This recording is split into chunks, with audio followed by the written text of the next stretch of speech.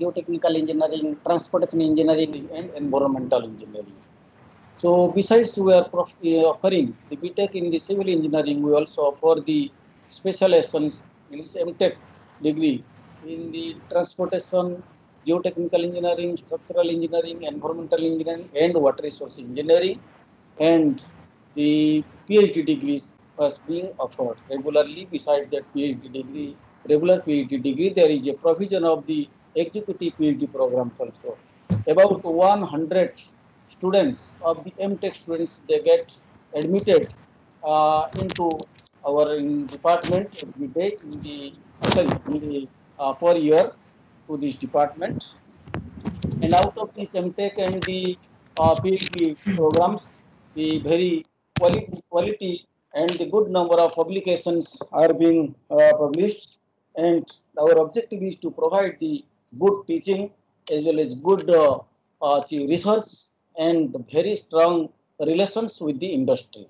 With this, the faculties, they interact with the outsides through these many short-term courses and the training programs, workshops, conferences, seminars, likewise. And during this pandemic situation, it is not possible that the persons from the industries or persons from the educational institutions or from the research laboratories or other organizations, they come to these our institutes and the outside faculties also to deliver their talk.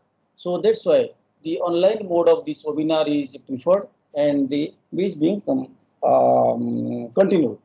And in this month, such programs in the department have been conducted very to tying with the industries and tying with the other research laboratories and tying with the other educational institutions. So besides in the TEQIP 3, this program is sponsored by the TEQIP 3, and besides as a TEQIP 3 coordinator, we have given the liberty to give the sponsoring to many of the departments. Like say other departments also, they have conducted such type of programs in the various departments. Again also there are the other programs are on the pipeline and the short-term courses. All these are now in the online modes. So for this program, I wish a big success and thank you all.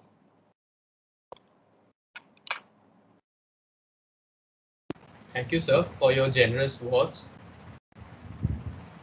Now, I would again like to invite Professor Chitranjan Patra as coordinator of TEQIP 3 to give the talk. I have completed as the coordinator giving. Okay, sir. Okay. Now, I would like to invite the chief guest, Professor Animesh Vishwas, director of NIT Rourkela, to give his talk. Good morning to everybody. Respected dignitaries, my colleagues, Professor C.R. Patro, the TEQIP coordinator as well as head of the civil engineering departments, then Professor Subhajit Mandals, other my distinguished colleagues and participants. It's a great pleasure to hear that this thing, civil engineering department took consecutive webinar meeting conducting.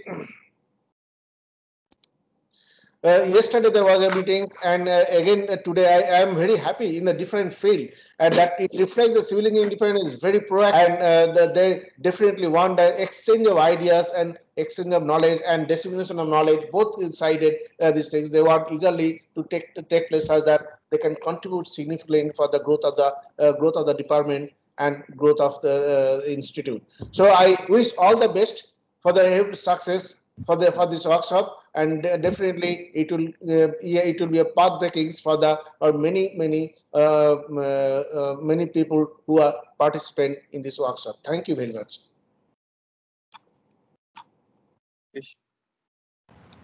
Thank you, sir, for your kind words. I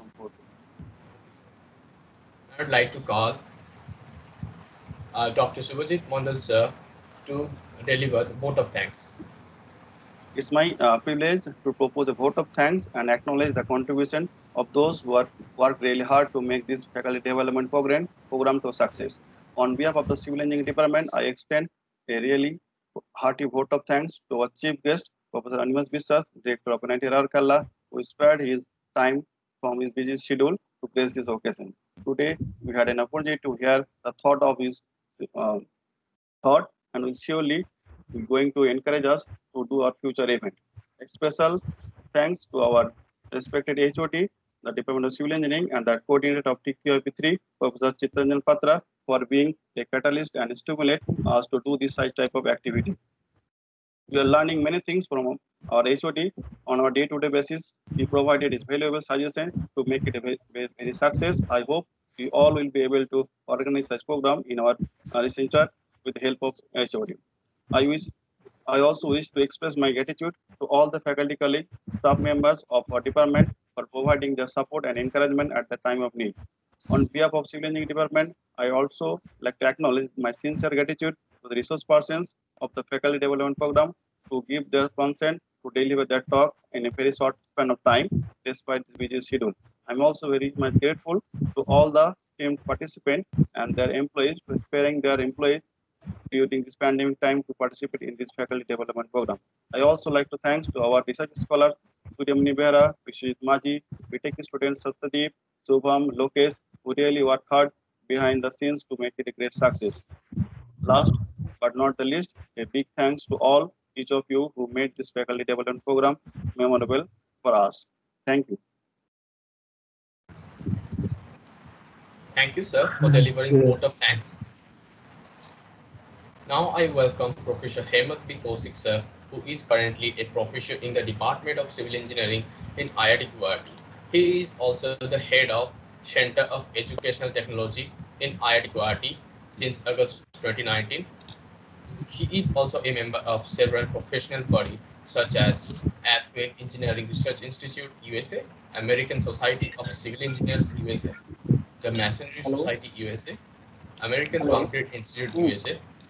His area of research interest is broadly on earthquake-resistant design of structures, nonlinear behavior of structures, retrofitting of structures, seismic vulnerability assessment of structures, earthquake damage surveys, and so on. So we wish good luck for him for his future research work. And he has also received several awards, and one of them is David Fisketti Award by Preservation Engineering Technical Committee of the Association of Preservation Technology International (APT) USA for his work on historic earthquake resilient structures in Nepal and other Himalayan regions and their seismic restoration. He has also involved in various sponsored research projects, major consultancy projects, etc. Professor Hemant Kaushik, sir, also guided several MTech and PhD scholars and still guiding many. So in this today's session, he will mainly deliver talk on seismic behavior and analysis of confined masonry building. Now I'd like to welcome Professor Hemant Kaushik, sir, to deliver his talk. Sir, over to you. Yeah, thank you. I hope I'm audible. Yes, sir, you're audible. Okay, very good morning to all of you, and thank you for the nice presentation. Let me share my slide. Okay. And let me know once you can see my slides.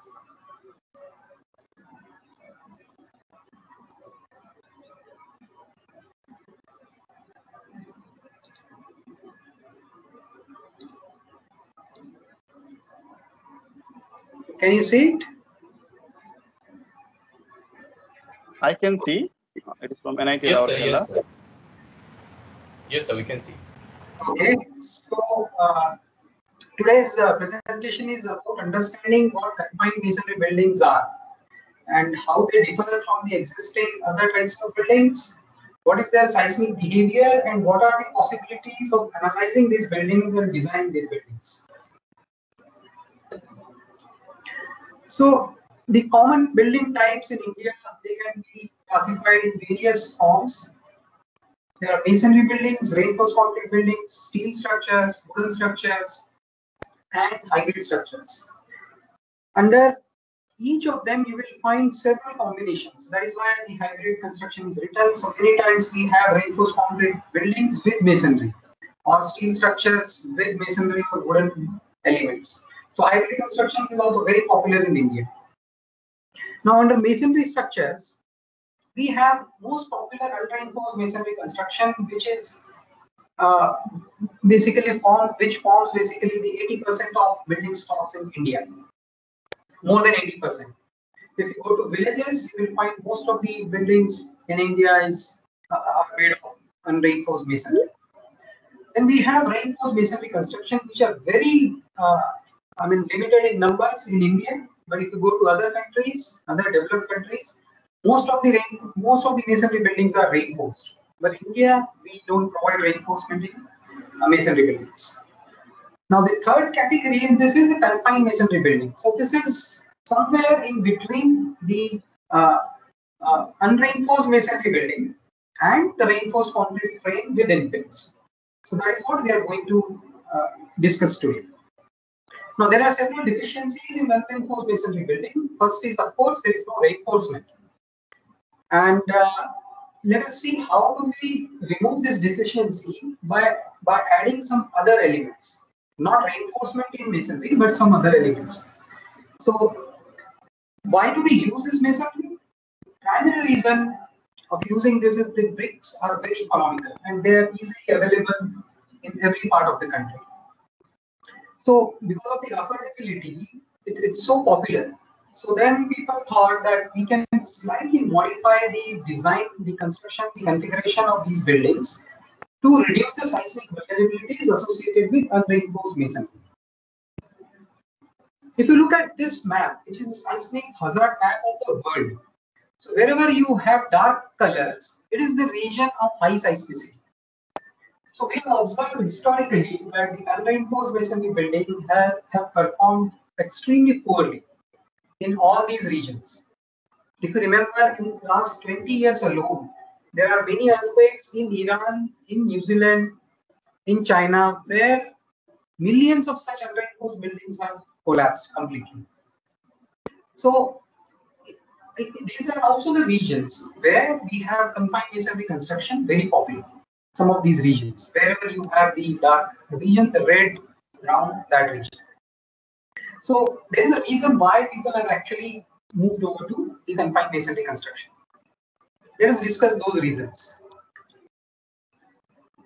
If we look at the history, the construction of confined masonry buildings started way back in 1908. There was a very big earthquake in Italy, Messina, of magnitude 7.2, where large number of unreinforced masonry buildings collapsed. So after that, through a very informal process, people actually started modifying the configuration and design of unreinforced masonry buildings to reduce the seismic vulnerability. Because looking at the failure of these unreinforced masonry buildings, people could realize that what are the possible reasons why these buildings are failing. So let us try to improve them. These buildings are widely practiced in several countries, the Latin American countries, the Mediterranean, Europe, and they have gained popularity in several seismic prone regions in Asian and African countries. So here are some of the photographs from Chile, Argentina, Mexico, Peru. You can find these buildings are 2-story to 6-story high. And the number of stories, of course, depend on the quality of bricks. So in India, for example, we don't have very high strength bricks available. If you go from the width and depth of India, the strength of masonry varies from 2.5 MPa to 30 MPa. I'm talking about strength of composite strength of single brick. So with so much variation in the material properties, it's very difficult to construct high-rise buildings, specifically the confined masonry buildings. But then in countries where they have very good quality bricks, they have actually constructed up to 6 stories buildings also. And these buildings are very popular in these countries. In India, it's not so popular formally, but if you go to villages, you will many times you will find that the confined masonry buildings are being constructed, but then they are not realized that people don't realize that these are confined masonry buildings. What they do is they reduce the size of the columns and beams. Sometimes you will find that there are just 3 bars in a column, the 3 longitudinal bars in a column, just to reduce the cost of the building, and the whole load is actually shared, is taken up by the masonry. So these are similar to the confined masonry construction. Now let us see what is the primary difference between this confined masonry type of construction and the masonry infilled RC frames. Masonry infilled RC frames is very popular in the urban areas of India, so that is why I have chosen this comparison. So first I'll tell you how we construct the RC frames with masonry infill. So this video shows the step-by-step process. First we construct the frame, the columns and the beam. Once the columns and the beams set, then we start constructing the masonry wall. Now, the way we design these buildings is such that the beam is actually designed to resist all the load that comes from the above. The columns are designed to resist all the loads that is coming from the above as well as from the lateral direction. So what is this masonry wall doing there? It is simply filling up the space just to create some partition. So the role of infill here is slightly different. It is many times people assume these infill walls, or they consider these infill walls as non-structural elements. The reason is this: because we design our frame to resist all possible loads and load combinations, but the infill wall is not even expected to resist the vertical load coming from the beam. Now let us see how do we construct the confined masonry building. So here it is. How do we construct? First we provide the reinforcement cage of the columns and the beams. Then we construct the bottom beam or the foundation. After that, the masonry wall, and then we construct these columns and the top beam. Now, what is the primary advantage of doing this? Why people do this? First is, of course, they save cost in the shuttering. So once the wall is there, it is not required to actually use the shuttering on all 4 sides of the column. One part of the one edge of the wall, it acts as the shuttering for the column. Now the size of the column and beam here is very less compared to the size in the RC frame. So there is the cost saving measure, another cost saving measure. Now once you construct these RC elements after construction of the masonry wall, the bond between this wall and RC elements becomes much better. So that is another advantage. But people can argue that we can do this even for reinforced concrete frame structures. Yes, but then there is a problem here. There is a problem there that we'll discuss later. But here, so the major difference is in the construction process, is in the way we build the wall as infill or as a major wall. There is a difference in the load transfer, how the load is transferred from one element to the another element. So the structural system is completely different if you look at these 2 types of construction. And of course, there is a difference in the cost. So if you look at the confined masonry construction, if I just show you one wall, 1 or 2 walls here, you can see the yellow region in the left bottom figure. That is the RC element. Now, there is a toothing here. This toothing, if you provide, so toothing means we extend the column into the wall in adjacent, alternate brick courses. So it actually further improves the bond between the wall and the column.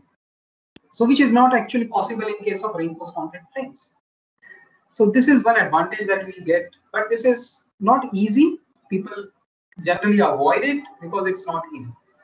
Now let us see what is the difference in the structural system, the load transfer part. So like I said, the role of masonry infill is not to resist the gravity load. So if you look this figure here in the right bottom, then you apply the lateral load, then the masonry infill wall kicks into the structural resistance. It resists this lateral load. but if there is a vertical load, it has no role to play. We'll discuss this issue in detail later. In case of confined masonry building, the wall is completely load bearing.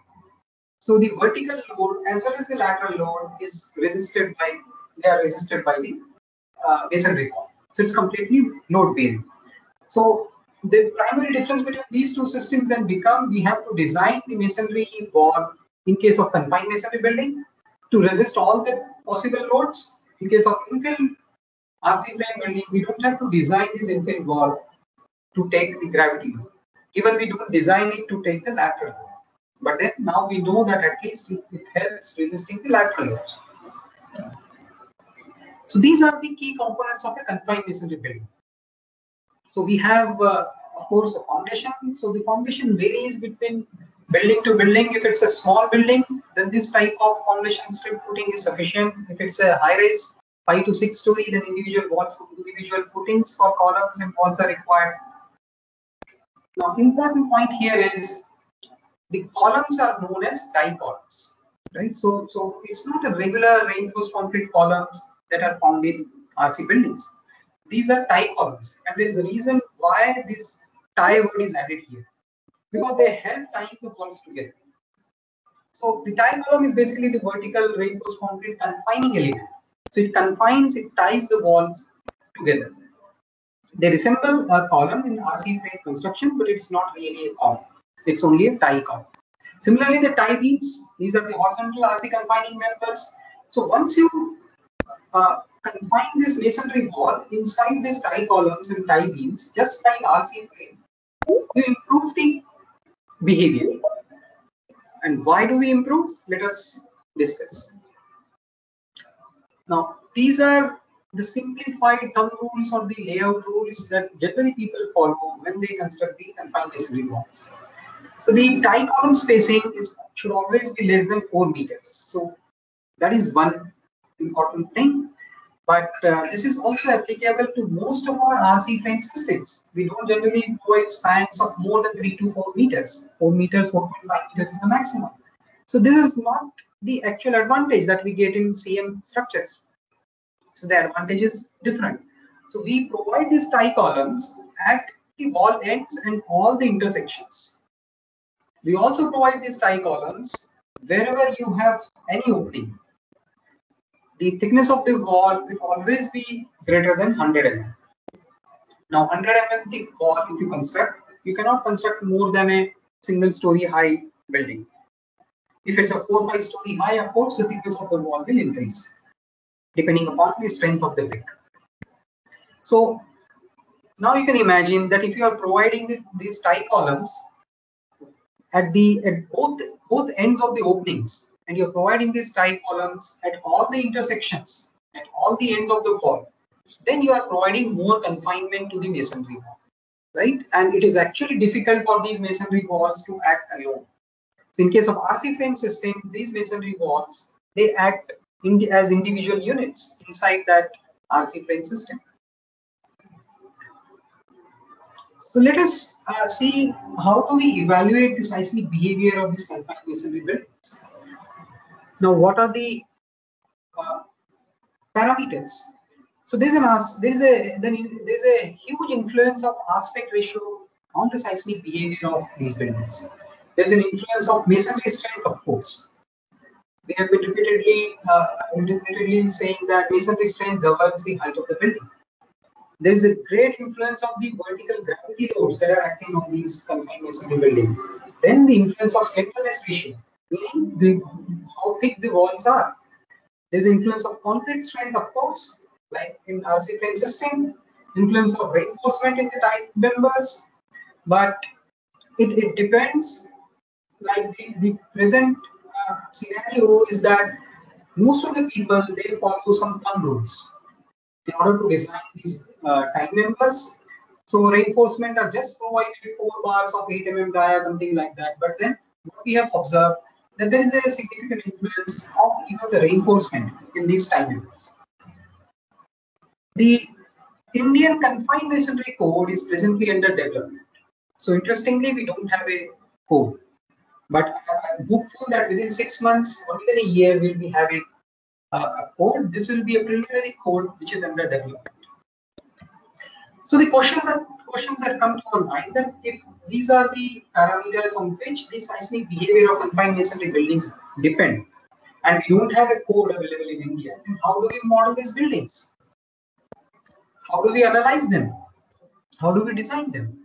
So just simply saying that use some thumb rules is okay for a single-story building or maybe two-story building, but then above that, you simply cannot use thumb rules because the system becomes too complex.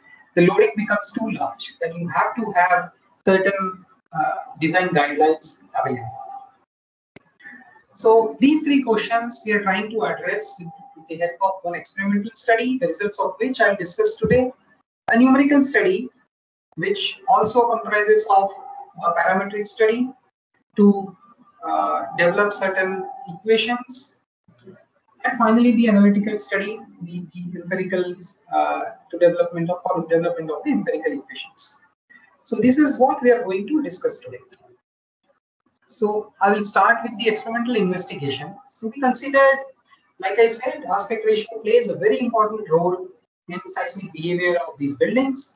So we considered three aspect ratios, 2.0, 1.5 and 1.0, and we tested half-scale specimens of these frames in laboratory. The details of these specimens are given here. Since our design code is not there, so we use the Mexican code to design these buildings. Now, when we say design, it's not really a complete design as it is there in RC frames. It's basically more of a guideline, more of thumb rules. But in addition to thumb rules, Mexican code also has some design equations, but not thorough. So these are the three specimens, and you can see the size of the members here, 125 by 125. These are the size of the tie columns and tie beam. This is a half scale model, so even the bricks that were used here were half scale. They are manufactured in a brick kiln in half scale. These are the material properties that we considered. So you can see here the brick has the compressive strength of 15.4 MPa only. It is not very high strength bricks. So this is the construction scenario. Like I said, we construct the wall first, and then we construct the tie members or the RC members. So walls before the concrete, masonry before the concrete. So the tie beam construction and with the slab construction is shown here, and you can see the casting of the tie columns. So only two directions shuttering we need. The third direction is actually provided by the masonry. These are the three constructed walls, one nicely painted, other before that. So height of the wall was kept same, and we changed the length just to change the aspect ratio. This is the experimental setup. So the lateral load, the earthquake load was applied in a simplified manner using this servo-controlled hydraulic actuator at the slab level. So this is the actuator using which we applied the lateral load to this specimen. The vertical gravity load on the wall was applied using these steel plates. The load was applied only in this direction. So, and the frame is also stronger in this direction. So there was a possibility that the specimen may move in the out of plane direction. So these are the supports which were used to resist or to restrain the out of plane movement of the wall. This is a strong floor over which the specimen was fixed or anchored, and the lateral displacement was measured with the help of these LVDTs. There were large number of strain gauges installed in the tie columns and tie beams as well. And this is how we apply the lateral drift. So this is a displacement control loading. So we applied the lateral drift slowly, incrementally till the failure of the specimen occurred. And this is, I'm going to show you some videos here of the test specimens, starting with the very slender specimen with aspect ratio 2.0. So here you can find that the video is played in a fast forward manner because the actual time that took to complete the test was about 3 hours. but I'm showing you this in less than a minute. So you can see the axe crack formation, which is very common type of failure mode in any masonry wall because of the formation of the tensile and compressive stresses in the cyclic loading. You can see the cyclic loading applied at the top of the specimen with the actuator. And so this is how the specimen failed at a lateral displacement that we'll discuss later. Now the second specimen is this one. It's very slow testing. So I'll just show you in a fast forward manner. Now the basic difference between the failure in this specimen and the previous specimen is very clear. That the failure is actually concentrated on the lower part of the frame of the masonry, and the axe crack is also forming now at a lower level compared to the previous specimen, which was slender. And if I go on increasing the lateral drift, you see the same failure was actually enough. So the same cracks, they were enhancing. There was a gap between the frame on the tie columns and the masonry wall. And finally, the failure took place because of the shear failure of the column, and of course the sliding bed joint sliding failure, as well as the shear failure in the masonry, and the tensile failure in the masonry.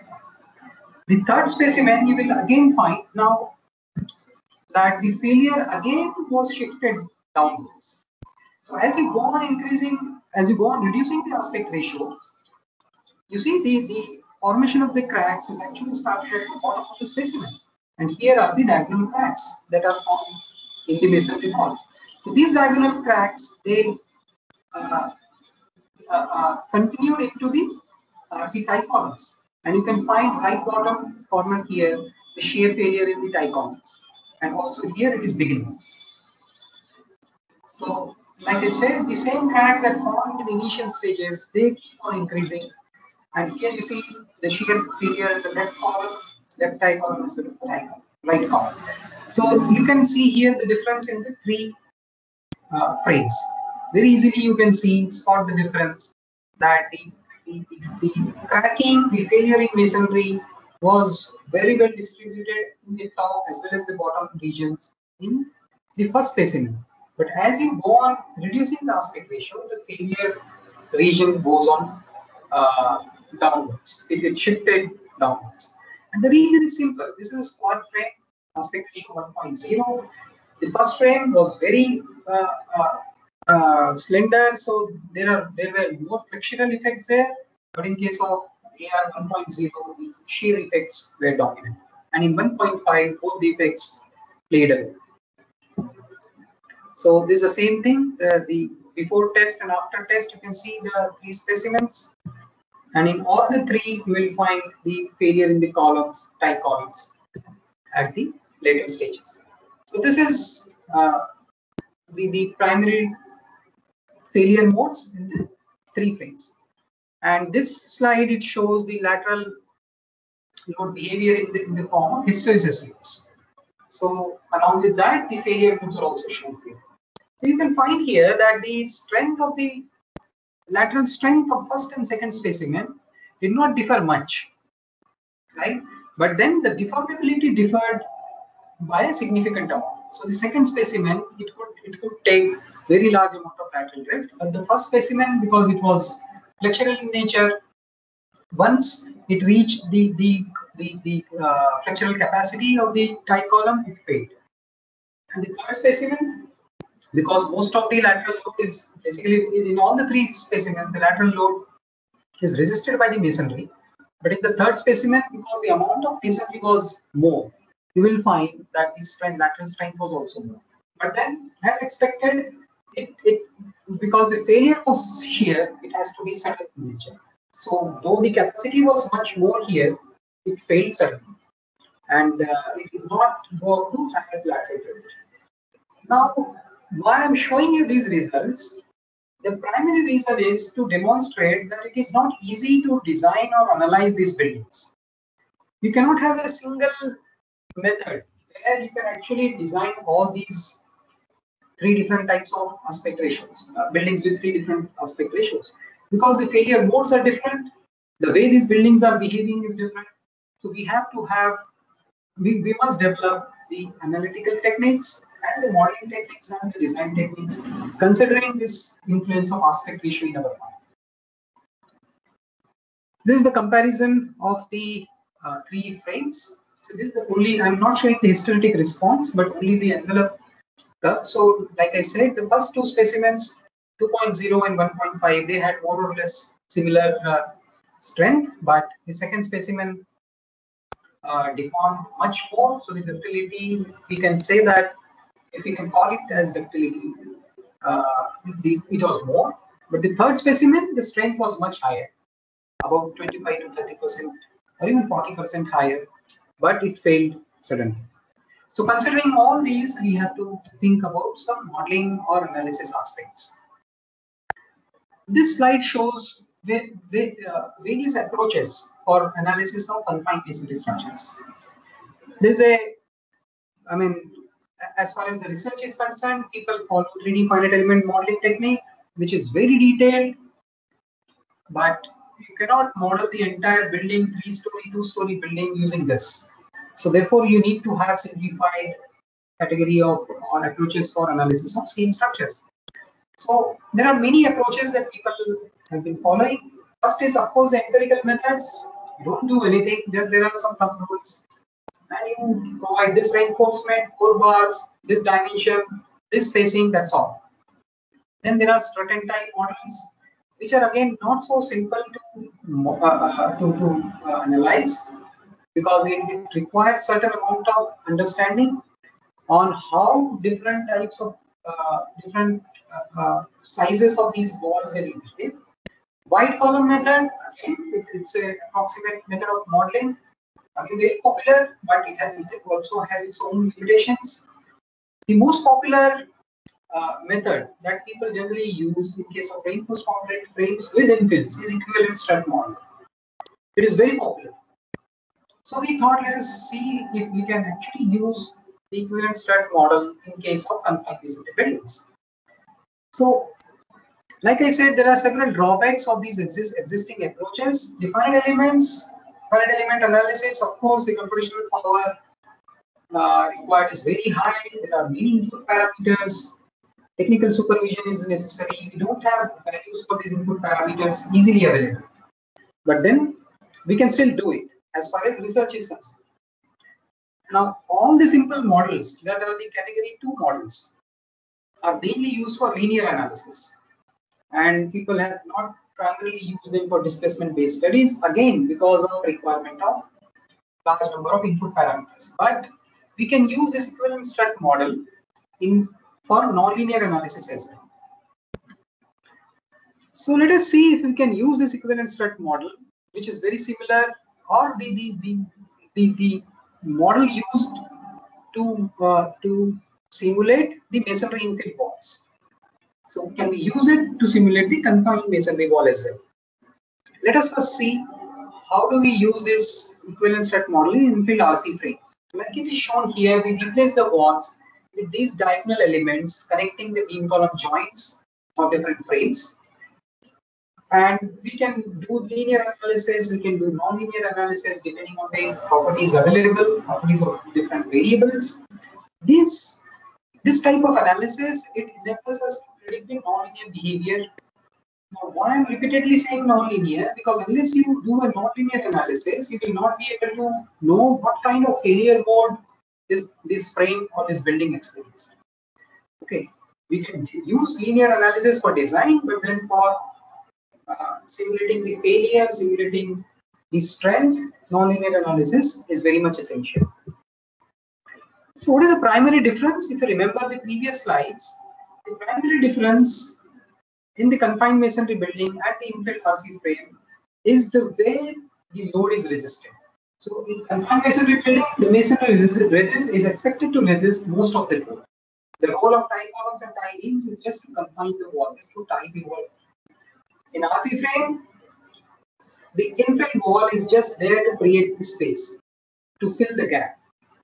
The loads are resisted by columns and beams. But then if you look globally, you will find that there is a good similarity between these two different types of structures. So from a distance, people will say that this is very much similar to N-fit RC frame, confined masonry. So in order to understand whether we can use this equivalence strut method to analyze the confined masonry wall, a preliminary linear static analysis was carried out, in which we considered three types of modeling techniques. In first, we consider shell elements in SAT 2000 to model the confined masonry wall, and we use in all three models we used the beam elements or the frame elements to model the tie columns and the tie beams. So the first model was shell element model. The second element, normal diagonal strut model. This diagonal strut is similar to the strut that we use in masonry infills.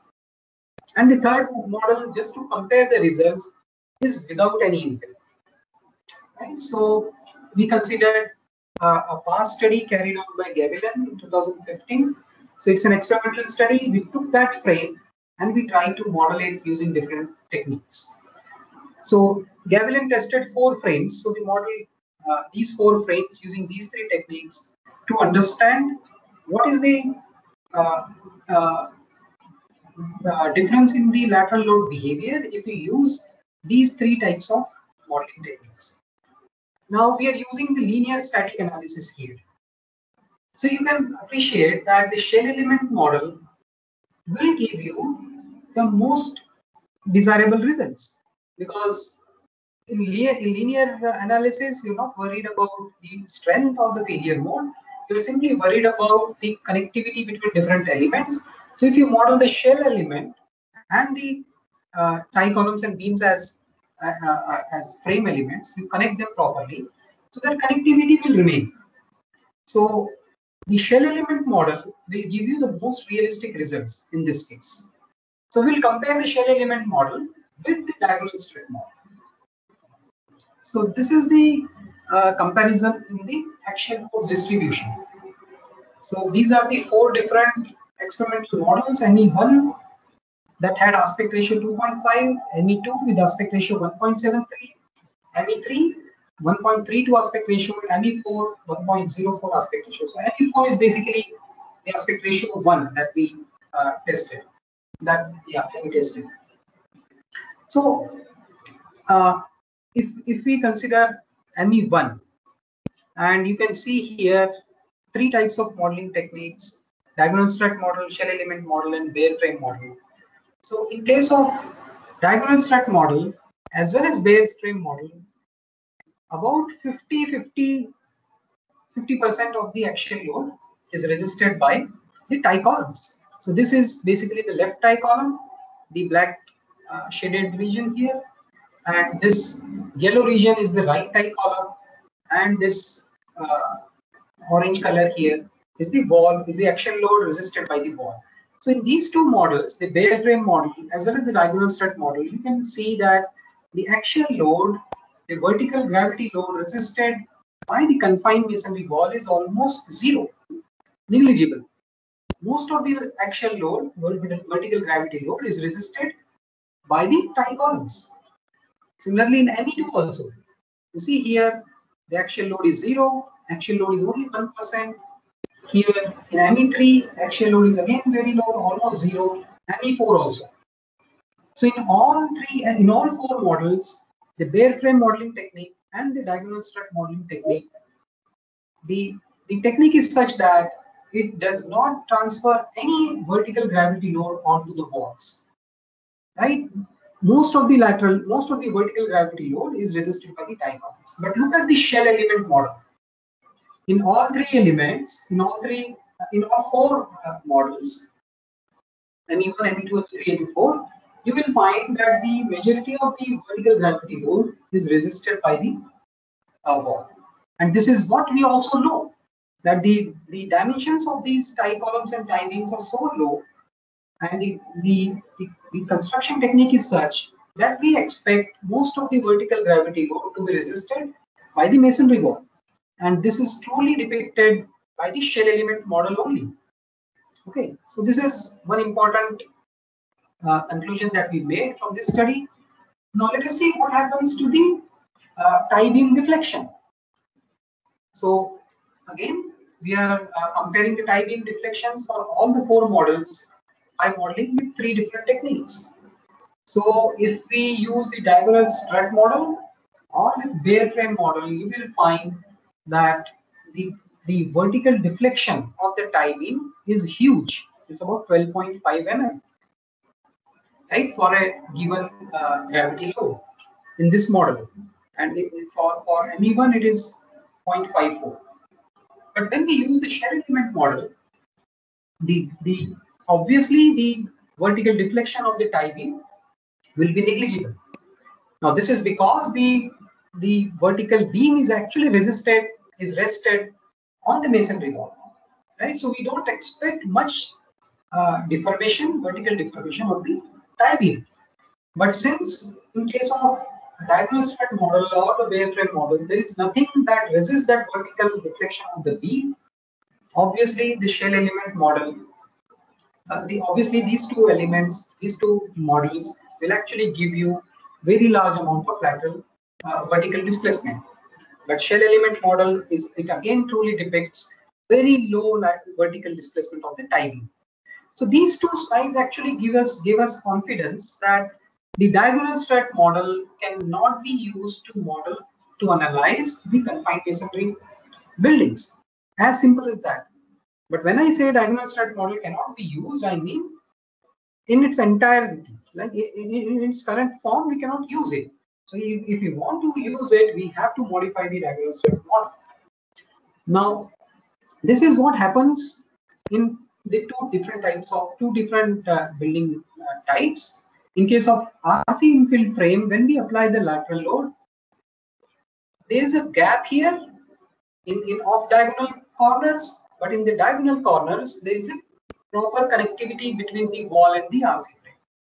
But in case of confined masonry, when we apply the lateral load, there is no gap anywhere, because the bond between these two material is very strong. There is no gap. So this is how we have to actually think about how to consider the lateral load in case of confined masonry building, in case of modeling the confined masonry building. So the RC frame is very stiff compared to the flexible confinement of CM wall. Therefore, the ESM technique without modifications, like I already told you, it cannot be used. So there is a tremendous difference in the way these two different building types behave, although they look quite similar. So we cannot use this equivalent static method as it is. Now, this is why we proposed a new model, which is the VD strut model.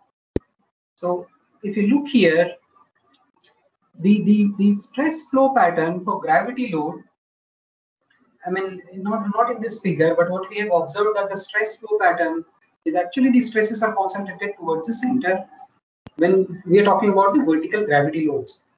So we have to actually consider the realistic stress flow pattern when we analyze. Second point is the distribution of the gravity load. So like we have already seen, the distribution of the gravity load is such that the 100% of the load is resisted by the tie columns if we model only the diagonal strut.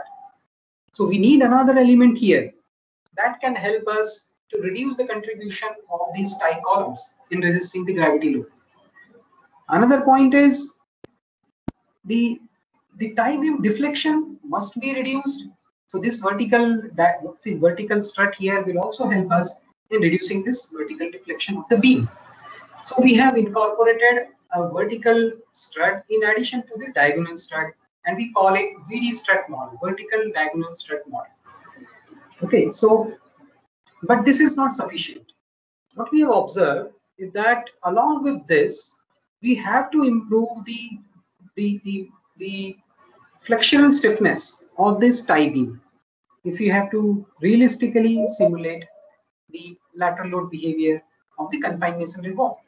So these are the modifications that we are proposing in the equivalent strut model for infill wall, right? So it should have a vertical strut, and it should also have a modified modulus and increased flexural rigidity.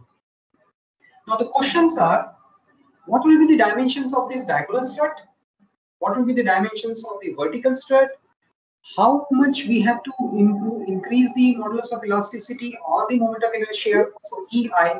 So these are some of the questions that we will try to answer with these finite element simulation and analytical state.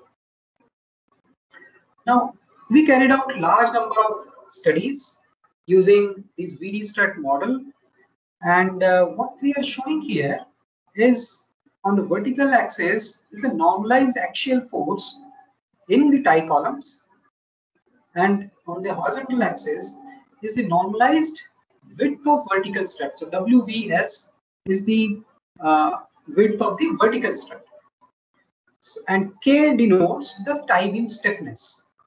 So it's a combination of various parameters. So we kept on changing the width of the vertical strut. We also kept on changing the stiffness of the tie beam, and then we observed what is the normalized axial force in the tie columns. So 1 means this is what we need. So it is the ideal response 1. So we have to choose a solution where the normalized axial force is 1. So that means the forces are normalized with respect to the strut, with respect to the shell forces. This is a zero error line, right?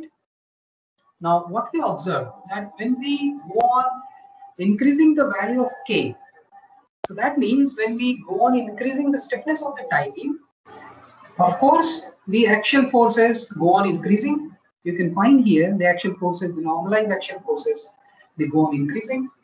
Also, when we increase the width of the vertical strut, then also as we go on increasing the K, the axial force improves, but then for constant K, for same value of K, the axial force reduces. Now, if you look here, you can very easily see that this red line for which K is equal to 20 gives you good number, like where we have, and it is on the, on an average, it gives you good results. All others, this doesn't even reach 1. Yellow and these 2 lines, they reach 1, but it is very eccentric in nature. But this red line, it more or less simulates properly. Then we also compare the results considering the normalized displacement of the beam, vertical displacement, delta. Again, this is a zero error line. So here also you can see that now you can simulate the results with even higher values of K. So obviously, if you want to reduce the vertical deflection of the tie beam, you have to increase the stiffness of the tie beam. So that is what is shown here. So for higher stiffness, the vertical displacement will reduce. So again, the value of K is equal to 20 appears to be in good agreement here on an average. For that value, the normalized WVS comes out to be about 0.7, 0.75. And here also, the normalized WVS is about 0.7 to 0.75. So then we clubbed all these numbers together. So in this figure, I'm showing you normalized axial forces, normalized displacement, and normalized width of vertical strut. So like I told, this value here is actually reaching line of zero error, right? So this is the axis for the axial force, it is reducing here. This is for the axis for 1 by normalized delta, right? And this is the line of optimum points. So for different combinations of WVS, normalized axial force, and normalized delta. So this line of optimum points, which shows that this is the point which we can actually consider. So this is the optimal point which we can consider. And here we are now showing another way of, we are showing similar results, but in slightly different way. So both the numbers are shown on the left axis, and we are showing for all the 4 frames now: ME1, ME2, ME3, ME4. So for all the frames, if you look at K is equal to 20, so for this frame here, K is equal to 20 is erroneous. But for these 2 frames, it gives very good results. Even for this frame, K is equal to 20 gives very good results. But what we observe from this figure is that K varies between 5 to 20 and width of vertical strut varies between 0.63 to 0.9 length of the wall. This is what we can see. So this is the range. So if we then consider K is equal to 20 and WVS as 0.75 LW, then you can find here that this approximation is actually excellent. So for all the 4 frames, ME1, ME2, ME3, ME5, we considered this and we found that the error is not much. So the error corresponds to the difference between this line here and this point here at K is equal to 20. And so this is the error in the normalized action force, and this error, this horizontal is the error between the normalized displacement. So obviously for the very for ME1, in which the aspect ratio was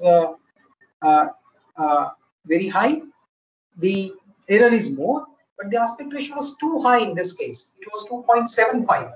Generally, we don't find buildings or walls in which aspect ratio is 2.75. So even if the error is more here, it's quite acceptable because this is unrealistic frame. For all other 3, you can see that the error is very low. So here comes the final VD strut model then.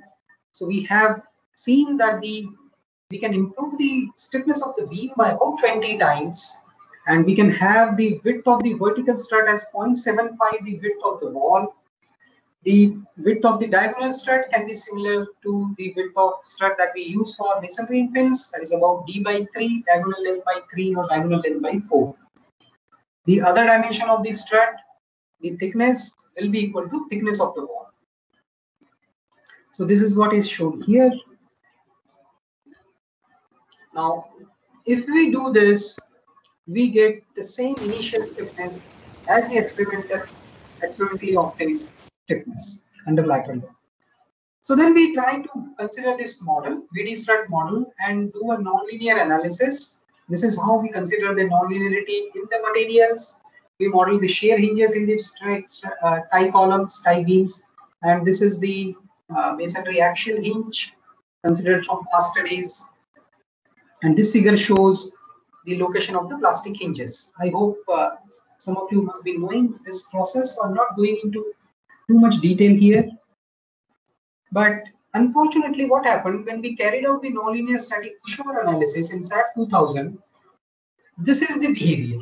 So this is the experimental curve, the solid line, and the analytical curve is like this. So although we could match the initial stiffness, but the strength was too high in case of analysis. And the reason for this over prediction is very simple. We missed one really important point, that the failure in the confined masonry is very brittle. Failure of masonry. There is a shear failure at the brick mortar interface in the form of bed joint sliding, and also there is a stepped cracking along the length of the wall. There is a mixed mode failure.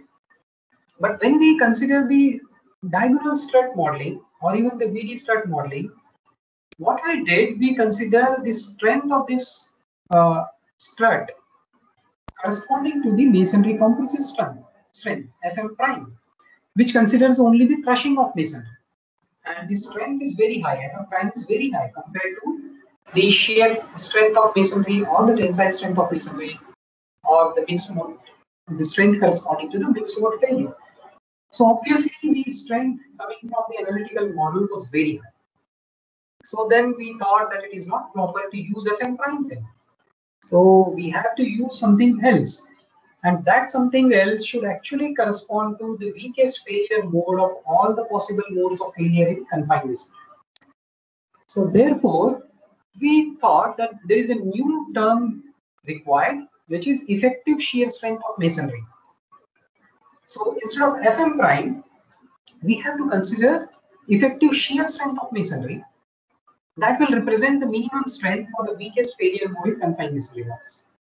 So what we initially did, we thought that okay, we will try to keep on reducing this Fm prime such that this lateral strength, experimentally obtained strength, is matched. So this is what we got. Very interesting results. So this is the Fm prime for the 4 frames. the curve for the FM prime stress strain curve, and when we keep on reducing it such that we get the and this figure actually shows you the comparison of the experimental and the analytical results. So when we reduced it to 0.75 from 5.53, we reduced it to 0.75, then we match the results, right? And it is not only about reducing the strength, it is reducing the entire stress strain curve. So there was a method that was followed to reduce this curve to this curve, and we could actually get a very good result here for all the 4 specimens. But the problem was this reduction was not constant. You can see here in frame ME1, the FSS was only 0.75, whereas in the 4th frame, the FSS was more than double. So then the question was how much we should reduce.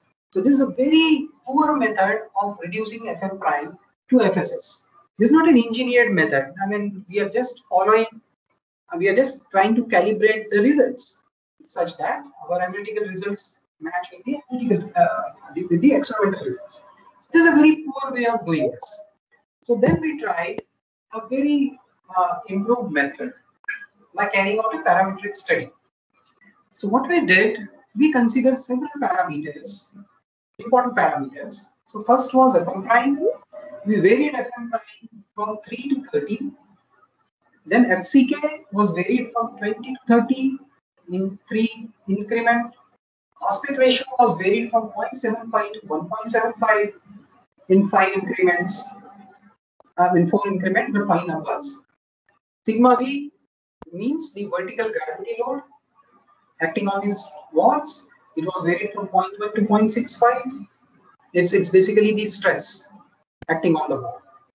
The rho is the reinforcement percentage in the tie columns. It was varied from 0.6 to 2, and the thickness of the wall was varied from 100 to 250. Now you can imagine that so many parameters, and we developed all these models. These are about 1620 numerical models were developed, and we thought, let us carry out a detailed finite element study to understand what is the reduction in the FM prime so that we can find out FSS. So you can find here that these are the frames. These are the 5 aspect ratio which we considered.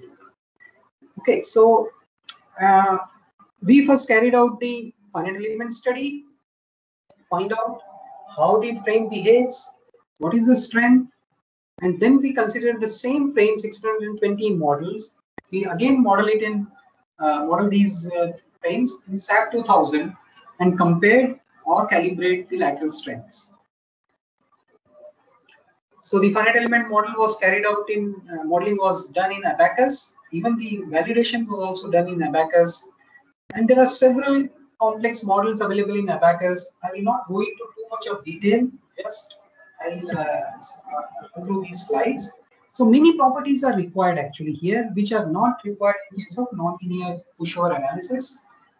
So we consider the concrete damage plasticity model to consider the plastic properties of concrete as well as masonry, because it is suggested in literature, and all these properties, wherever we could get the values for these parameters in the literature, we have to consider. Some parameters we obtained in the laboratory, and some parameters were considered as default given in the Abacus, because there are some parameters which are not easily obtained, which cannot be obtained easily in the laboratory. So this is the CDP model, and these are the stress strain relationships for masonry, compression, and tension that was considered. Now here we have to model the tension properties, because finally the masonry is not going to fail in compression. It is either going to fail in the shear between the bricks and the mortar, or the shear between the masonry and the tie columns or tie beams, or the stepped joint cracking, the bed joint sliding or the step cracking. So tension behavior is very important to model. So this is a simplified modeling technique that we used. We consider the peak tensile strength as 9% of the peak compressive strength. So this all is based on some literature. This is the stress strain curve for concrete. We considered in compression and tension also. Like I said, tension modeling is very important here because the cracks are formed and we have to actually simulate these cracks. This is the stress strain curve for reinforcement, and these are the finite element. These are the modeling parameters that are used for the concrete damage plasticity model. So dilatation angle, eccentricity, and all these parameters were considered. The range is given in the manual, and we have considered these values. So some sort of calibration was carried out by considering the original experimentally obtained results. So after the calibration, we used the calibrated model to analyze 1620 models in Abacus. And this is the finite element model, where we applied the in-plane cyclic drift. It is not the monotonic analysis, but the cyclic analysis. We also applied the pre-compression at the top. The masonry concrete interface was defined. The embedded constraint was defined in the steel. For modeling the masonry, we used 8-loaded brick elements, C3D8R. And for modeling the reinforcement, we used 2-loaded truss element. The C3D8R was also used to model the concrete. And the some inset is also shown here how different elements were considered. So these are the initial validation scheme, initial validation of the results. So you can see that we could actually simulate the lateral load behavior in a very nice manner. So you can find the black lines here are the experimental results, the dotted red lines are the numerical results, and they match more or less in a quite good way. So there is of course some error, but that error is acceptable. There is not much error when we consider only the strength. Obviously, the entire curve, there will be some mismatch, but then we are not worried about that mismatch at this stage. What we are worried about here is the change, is the difference in the lateral strength only, because that lateral strength will actually give us a method to evaluate FSS. So that is the whole idea here. So this is the result of the parametric study of all 1620 models. So this figure shows you the variation in the lateral strength with respect to aspect ratio for 3 different thicknesses, 100, 200 and 250 thickness of the wall, and for 3 values of FM prime, 3.0, 5.5, 8.5. So you can find clearly that there are these 3 bands, right, for all the thicknesses of the walls. So these 3 bands, they correspond basically to the 3 grades of masonry, three compressive strengths of masonry. So we know this figure shows you the variation between the lateral strength and the FM prime when we change aspect ratio and the thickness. So for all thicknesses, we have the similar bands, right? So what we observe that when we increase the aspect ratio, the lateral strength is going to reduce, and that is what we have also seen in the experimental study. Plus, in case of very low aspect ratio, we found that the variation in the lateral strength is much higher for different FM prime, but for higher aspect ratio, the variation is less. So depending on that, depending on these results, we carried out regression analysis. So it's basically unconstrained multiple variable linear regression analysis of all the data that we obtained from the pushover analysis, and we developed these equations for estimation of the FSS. So if you remember, the idea was not to use FM prime in the analytical models because it gives you very high strength. Obviously, because the failure is different. So here, for aspect ratio more than 1, this equation, you can see here that FSS depends on the thickness. It also depends on FM prime. It depends on FCK. It depends on the steel percentage in the tie columns, the axial stress of the wall, and the aspect ratio. Now it's very easy to know, it's very easy to guess which is the most important variable here. Fm prime, of course, is the most important because you can see the power of this Fm prime is 0.886.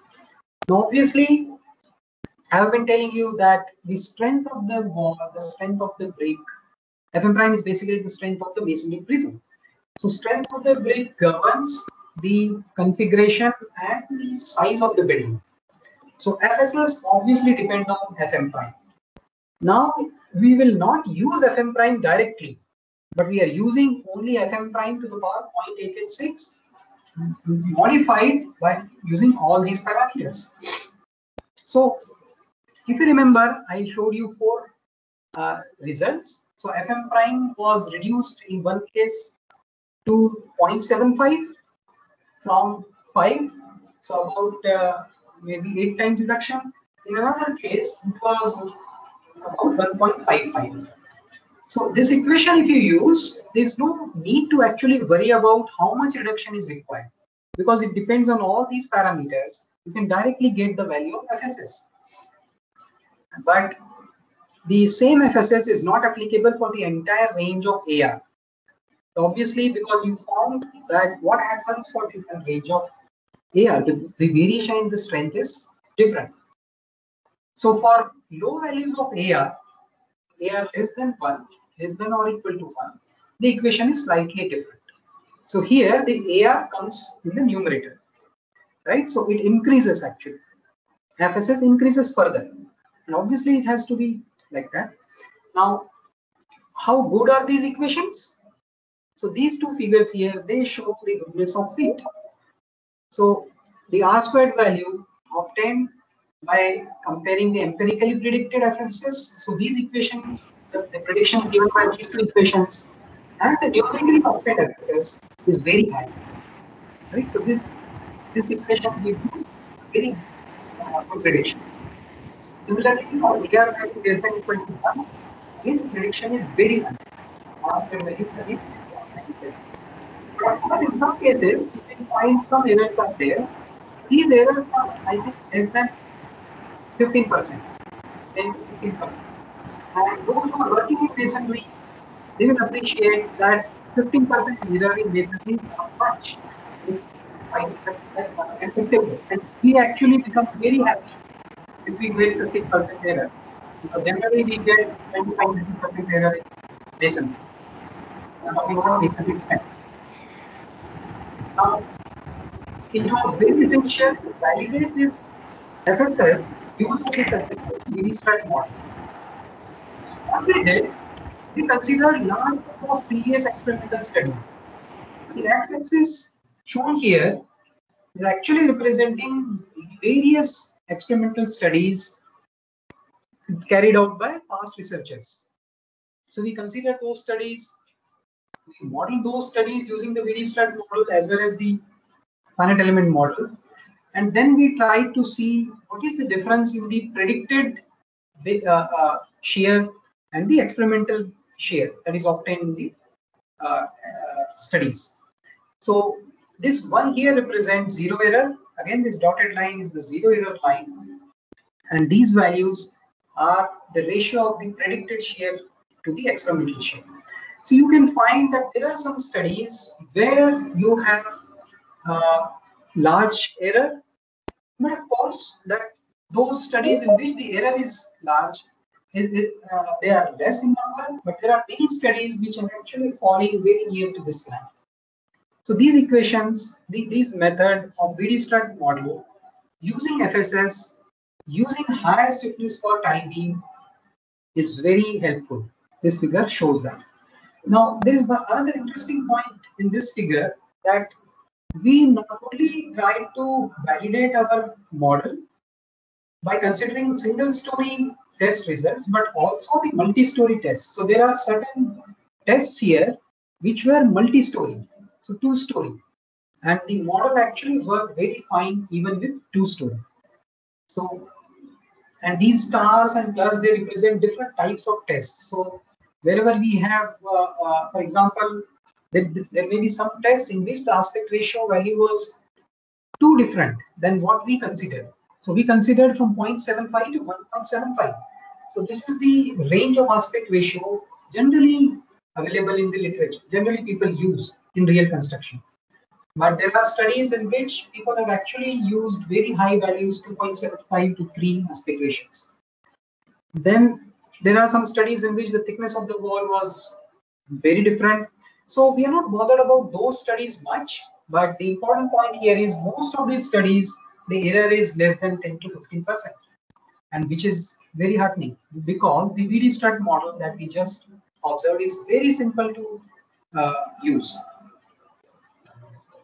So in summary, these suitable alternative is the confined masonry is suitable alternative to seismically vulnerable unreinforced masonry and non-ductile RC frame buildings as far as the low and medium rise construction is concerned.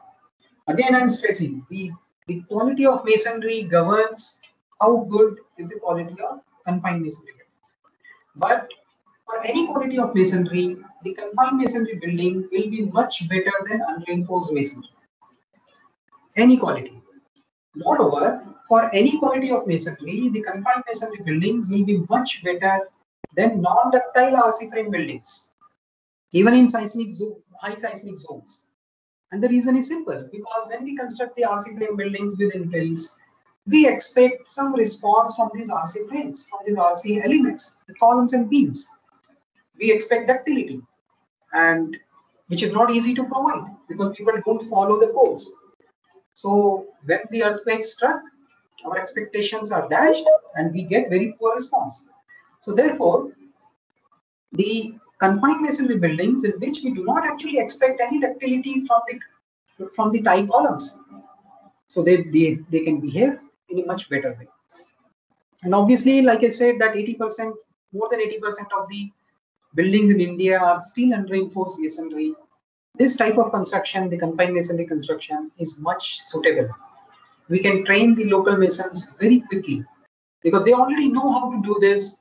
Only certain things are required. We can impart the training to them. As far as economy is concerned, they are very much comparable with unreinforced masonry. There are very low amount of concrete and steel required here. So it's also, these types of buildings are also economically very feasible. We can reduce the seismic vulnerability of the region if we stop using URM buildings, but we start constructing CM buildings. We can modify the URM buildings to CM buildings. That way, we can actually reduce the seismic vulnerability. We have proposed some analytical model, some numerical model in this study, the VD strut model, which is actually very handy to model even the big structures because it just requires a diagonal strut and a vertical strut, not a detailed finite element modeling. With some little bit of modification in the FF prime, we reduce the FF prime to FSS and use VD strut model. We can analyze these buildings in a very easy manner, and then depending on the force resultants that gives after the analysis, we can design these buildings. Design in the sense, the design of the tie columns and tie beams. Design of the masonry can be done as the usual process given in the code IS 190. So that is all from my side. I wish to thank Department of Science and Technology for supporting this study. The finances, the funding was given by them. All these results, all these slides belong to my PhD student Monisha Bora, who is there in this photograph. This is the second frame that she tested. I thank Dr. Vaibhav Singhal from IIT Patna, who is also a co-investigator in this study. And I also thank Professor Svetlana Brazev from UBC for giving me some of these slides. So thank you very much. And if you have any questions, then we can discuss. Yes, dear participant, if have, I hope you will have many questions. Please ask and feel free to ask questions. And you make yourself video on, and you just unmute yourself and you ask the question.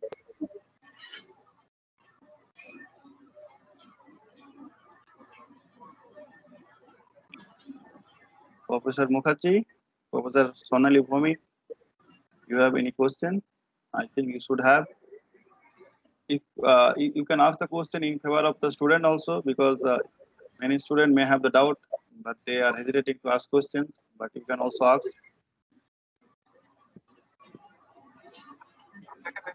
I have a simple question. Yes. I have a very simple question. Fantastic work done. Of course, you said this is a PhD student work. I'm sorry, I just put on the light. Sorry. You can see that the participant age limit also is Sorry. very. It's a nice, nice effort, nice program being conducted by NIT Rourkela and by Professor Mondol. Is well coordinated, nice effort. And I have been watching,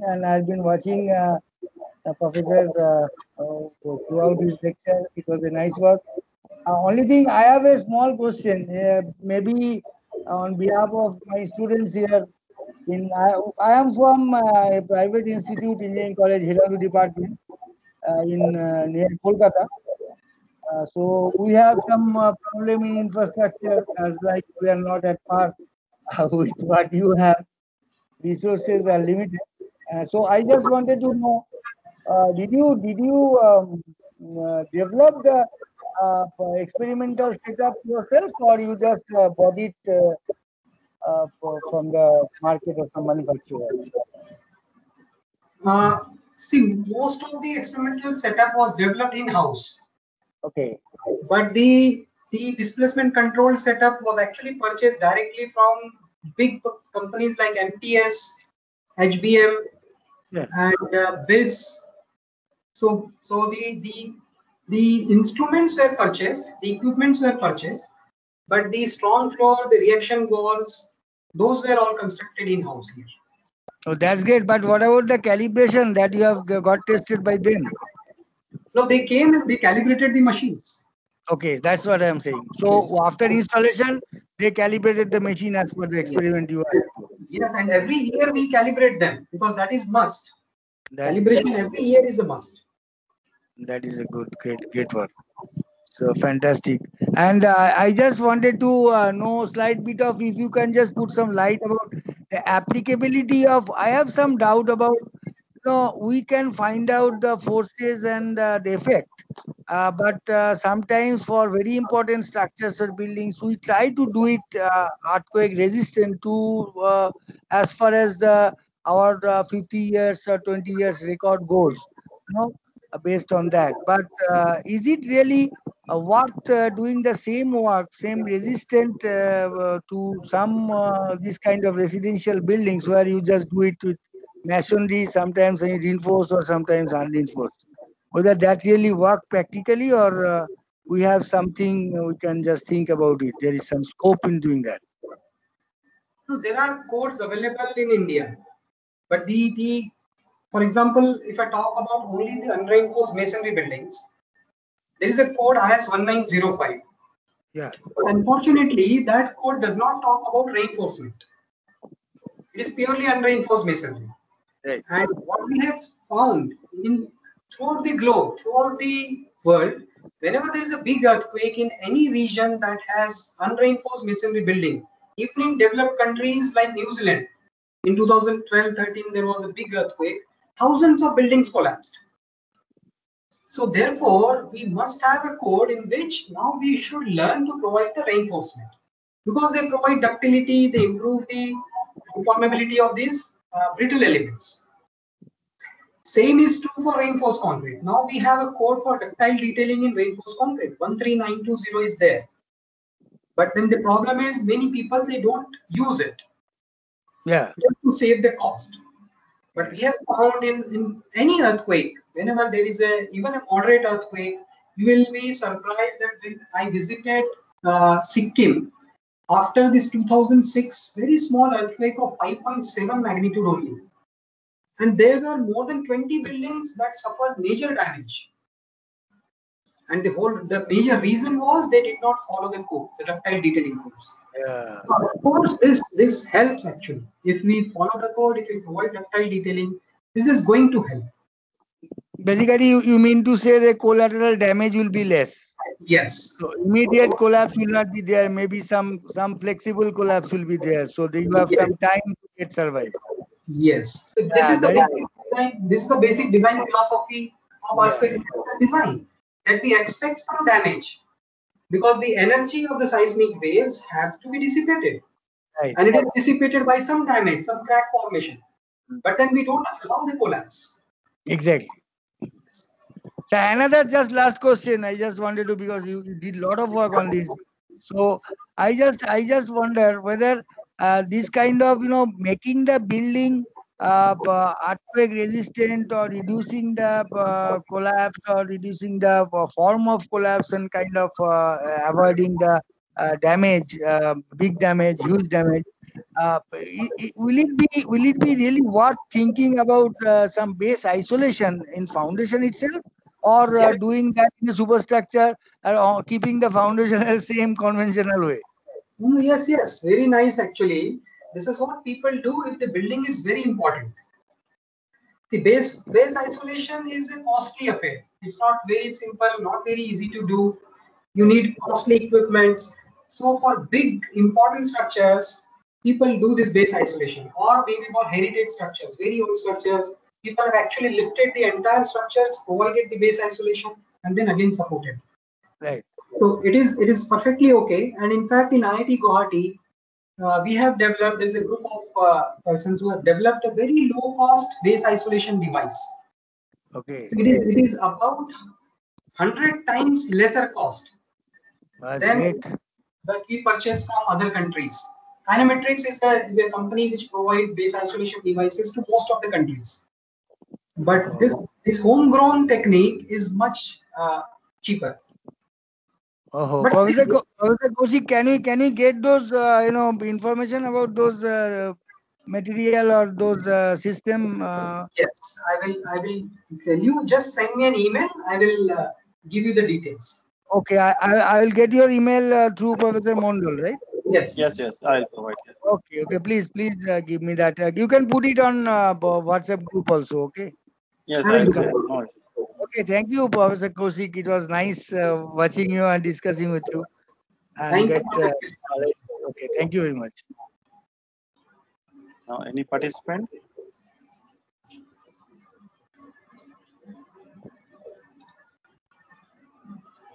Do anybody have any question? So Please feel free to ask. Deepak Kumar Sahu has written, Okay, can yes. we apply two diagonal strut model to replace the masonry instead of single strut to match with the results? Sir, I have one more doubt. Yeah. How will put the diagonal start during the construction time or after the construction? Because This diagonal strut is a modeling technique. It is not there in the structure. We replace the wall in the analytical model by this strut. oh, that I understand. But I thought that because some reinforcement, some retrofitting technique, I observed some paper. They used to say that if you put diagonal with the if you put diagonal that start some member or wire, then the crack can be avoided or minimized. These are braces. The braces. Oh, braces. Yes. Okay. So the question asked by Deepak, actually, different researchers have actually tried various techniques. They have tried modeling the masonry using 2 strut, 3 strut, 5 strut, 7 strut, even 13 struts. The best result is given by, you can say, the 3 strut model. Now, why do people model different? Why do people consider different number of struts? The reason is, if you remember, there was one slide in my presentation. When the lateral load increases on this infill wall, RC frame infill wall, the gap in the off diagonal corners, it increases. Gap between the infill wall and the RC frame. Now, in order to simulate this increase in the gap, people model this wall using different number of struts. So when the gap increases, one by one, this strut fades. So different researchers have tried doing that, but then it's very difficult to even model a 2-story building with multi diagonal struts. So therefore, the single diagonal strut element is the most popular element as far as the designers are concerned. For researchers, you feel free to consider whatever number you want to consider. Anybody else?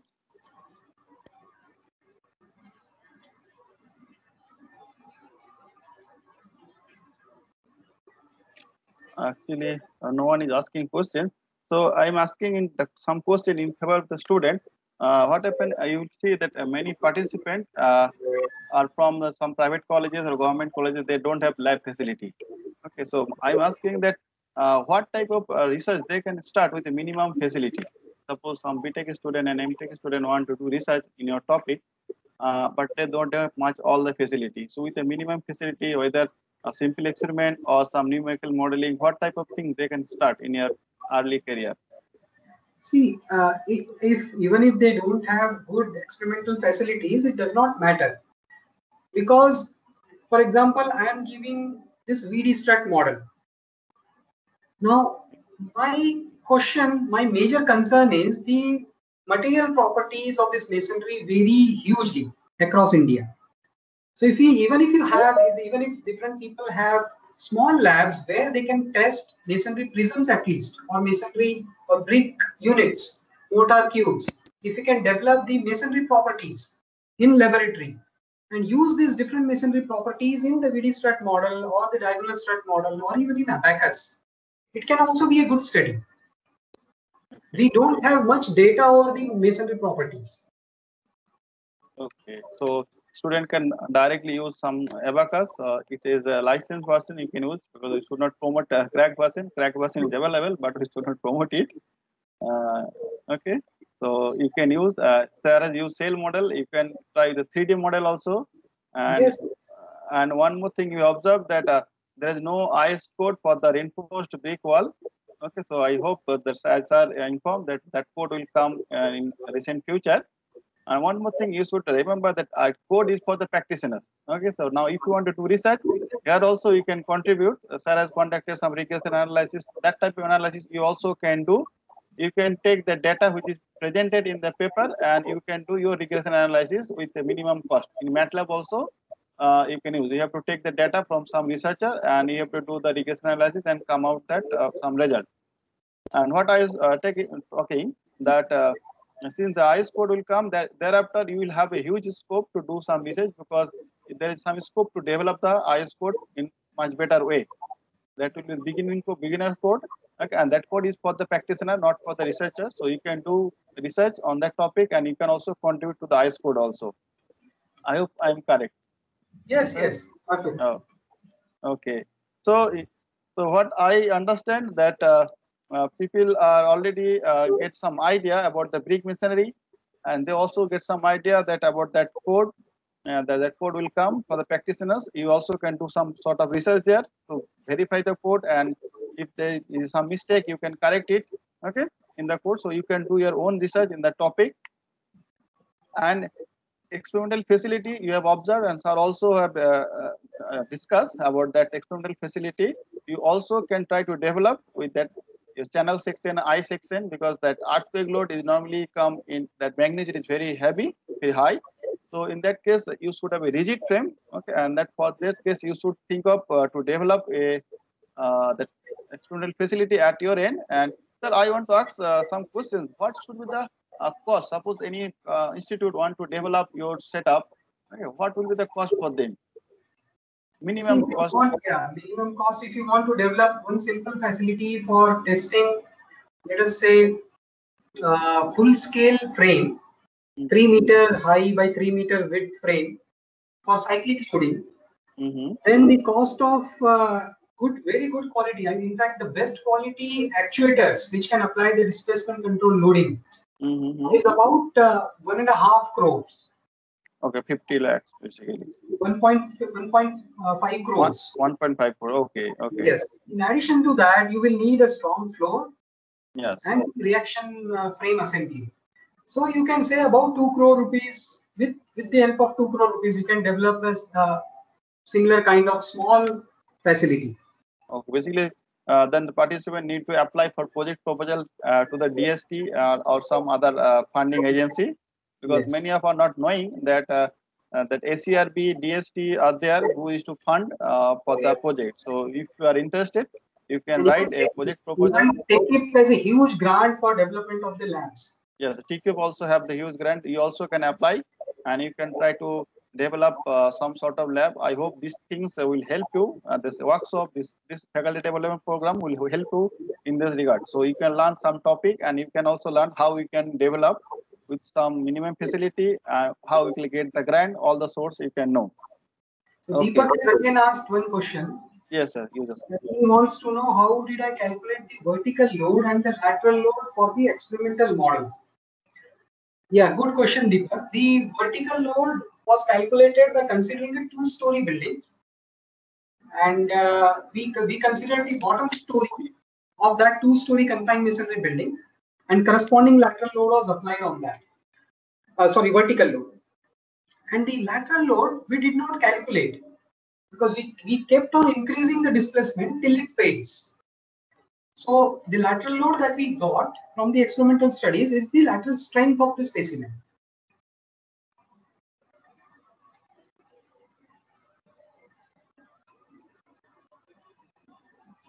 Deepak, you can unmute yourself and ask the question. That will also be better. You will have good interaction with the professor. He's happy typing. Okay, okay. One more thing, for the participant point of view, see, there are very highly talented participants outside NIT and IIT circle. Okay, so probably they are wondering how to do some sort of research, whether there is some facility at your college to have internship or some other things, so that participants can go there and do some sort of experiment and verify their in their model in your college. Yes, Sir, yes. one question I just wanted to ask. Yes. You have discussed about the FEM model in which you have predicted the behavior. So in that scenario, the bricks are interlinked with each other. So for the abacus model, I mean, what kind of modeling aspects are being taken to take into consideration the interbonding between individual brick units?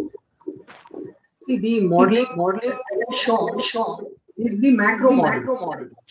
So the individual brick were not modeled because it takes long time to model, but also to analyze. So it is a macro model where all the was modeled as but the interaction elements model using the friction element as well as failure criteria was considered in the material model given in these slides. Okay, sir. Okay. Actually, it was very good questions. Because that sir probably did not consider the bonding failure between the two brick layer. It's probably the question is like that, if I understand correctly. Yes. Okay, so if there is some scope of research. You also can, that will be time consuming because earthquake loading and your nonlinear behavior itself a difficult job to conduct. And if you consider the bonding between the layers, it will be too much complicated that time. Okay, so another is we don't have material models ready. Yes. To give input of all these parameters. Yes. So when the models are not ready, then we have to give something as input, and then we don't know what is the output. So the confidence that we have on the results, it actually reduces. Therefore, it is always advisable to first use simplified models to get the confidence in the results. Okay. So if there is some scope of research, you still can carry out that type of research. Professor Mukherjee probably have some more questions. Yeah, no, actually, this is for you, not a question. Actually, I was just wondering, are you going to go give some study material on the lectures, or finally something? We are recording it. So I will download it and I will share in your mail or some other. I will find out the way to share with you. Acha, you just send the. You just will share the recording of the this thing. Yes, either I will upload it. No, that will be better if you see the lecture again and your idea will be clear. No, that's fine. But for document to share with others, if those PPTs could be made available, I think that Actually, would I be fine. asked, sir, but the PPT size almost 400 MB, so cannot be shared in the mail and all that. There is some No, included but I video will also. share some other helpful material, which will, Yeah. all this discussion will be there. I'll share some material. Oh, sir will Okay. share. Whatever the sir will share, I will send to you. Okay. Okay. Please. So you please try to continue this sharing of the materials, Sure, class sure. materials. Thank you. Sure. Thank you very much. Okay. To leave now because I have some classes. So thank you, Okay. Professor Mondal and Professor Kaushik. Thank you. So I'll Thank you. leave now. Okay. Thank you very much. See you in the afternoon. Okay. So anybody else some questions? Otherwise, I'll ask last question in terms of in the for the internship and other thing, and then we'll conclude this lecture. Is anybody have any question? See, participant, MTech, BTech, Creative Scholar, you should have some queries. You should ask.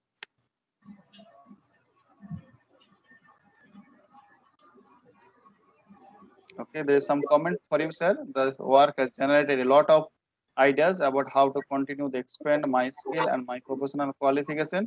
I feel it will help me. Thank you so much, Professor Kaushik, sir, for his shared knowledge. Thank you. To you. Is there anybody want to say something?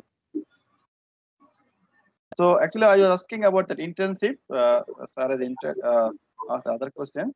So how suppose some private institute from some private college or government college, so they have very less facilities. So can they go there to your college and do some experiment as a internship or some sort of other fellowship or short-term duration, and then they can come to their college and carry out the numerical modeling?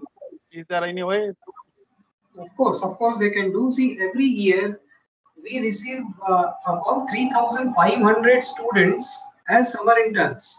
Okay. Every year. Okay. So obviously they can come. They have to apply. There is a specific process which is there. Online application they have to apply, and depending on number of seats available, depending on number of hostel rooms available, we actually admit them. Okay. Unfortunately, this year we could not. Bring anybody. We could not brought anybody because of the pandemic. But even then, the online internship was carried out by at least 500-600 students that I know.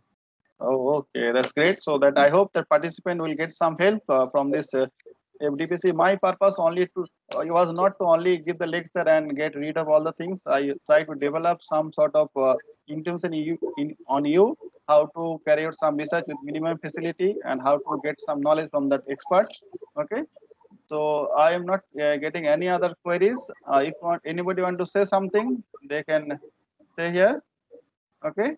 Otherwise, we have to end this lecture here. Is there anybody? You can raise your hand if you have not time to type here. Okay. We are not getting any queries. I hope they get some idea. Okay, so thank you, sir. And now participant, so I want to give the thanks to our Professor Hemant Kaushik. Sir, thank you very much to give your time, precious time to that participant.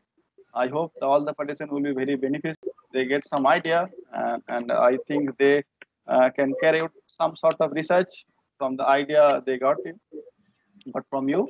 Okay, thank you very much. Thank you very much for invitation. Okay, now yes. I can meet them. Sir, later on I'll talk to you over that MS team and we'll try to discuss if in other future course and all other things. Sure. Okay. Thank you, sir. Yeah, bye.